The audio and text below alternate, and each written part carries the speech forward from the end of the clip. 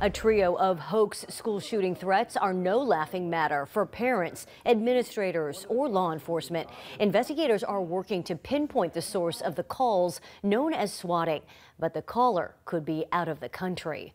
Some frightened families are considering keeping their kids at home as the school week continues tomorrow. Action News reporter Nick Garcia is live at Clovis West High School in Northeast Fresno to explain how administrators are taking action to increase safety. Nick?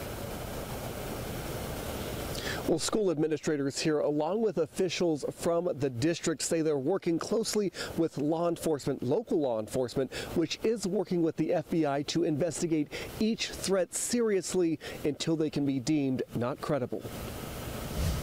It's full-on panic. Parent Brandy Montgomery says getting an alert that Fort Washington Elementary was on lockdown Friday was her worst nightmare.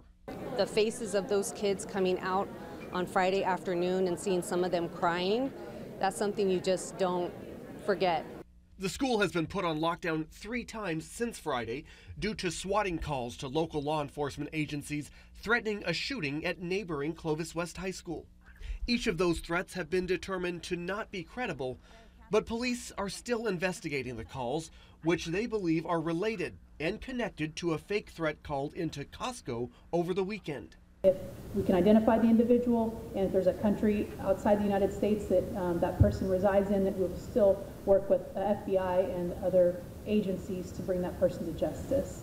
Fresno police say they believe the phone calls are coming from outside the country.